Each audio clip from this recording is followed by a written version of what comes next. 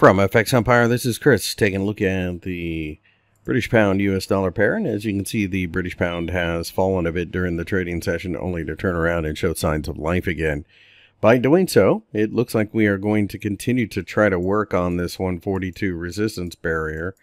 And if we can get above there, then we can go looking towards 1.45. I do think ultimately that's what happens, because you will notice that the area has been significant resistance, but also has been kind of just leaned into, and that suggests that perhaps we are eventually going to chip away and go looking towards the 145 level. The 50-day EMA for me is dynamic support underneath.